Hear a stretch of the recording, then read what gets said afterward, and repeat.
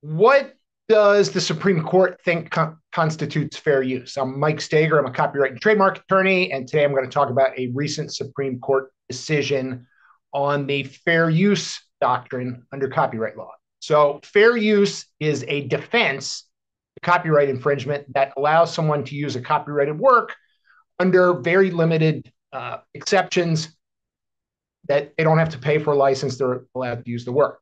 And this case was called Andy Warhol Foundation versus Goldsmith. Brief factual background: a prominent rock pop music photographer named Lynn Goldsmith took a photograph of Prince in 1981. It looks like this. In 1984, she licensed that photo to Andy Warhol, who used it to create an illustration that appeared in Vanity Fair. Under that license, Warhol paid a $400 fee and created an illustration that was based on that photo. There's some different coloring. What actually happened was he did a series of photos, or a series of illustrations. Some were orange, some were purple. They were a wide range of colors. So the use for Vanity Fair was fine. It was licensed. Now, Warhol died in 1987.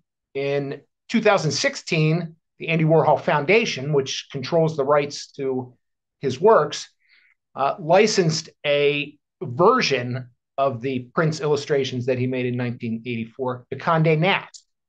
And Condé Nast used it on the cover of this publication. Now, it's in color, but I don't have a color printer, so you got to use your imagination. Goldsmith found out about this. She wasn't paid for this use, so she sued. I'm sorry, she threatened to sue. The Warhol Foundation filed suit to say, hey, we didn't do anything wrong. Judge, say, we were in the clear here. So this went through district court, went to the Court of Appeals. The Supreme Court recently ruled that the use was not fair. And the Supreme Court's reasoning was that the Andy Warhol Foundation's licensing of the derivative work that was based on Goldsmith's photo undermined the commercial market for her photo. And in part, it's based on that Andy Warhol paid to use the photo originally.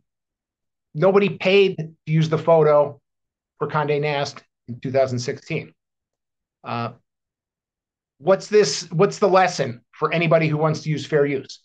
The lesson is this is a very fact-intensive case. It's very specific. Court made very clear that it was not drawing broad principles or laying out broad rules. We're going to have to see what happens with other courts as they try to interpret this in the months and years ahead. So good for copyright lawyers because, if it doesn't have broad rules, everything's going to be fact-intensive and case by case. I'm Mike Steger. I'm a copyright and trademark lawyer. If you have any questions about fair use, give me a call. And my use of these images here was fair because I took them straight from the Supreme Court opinion.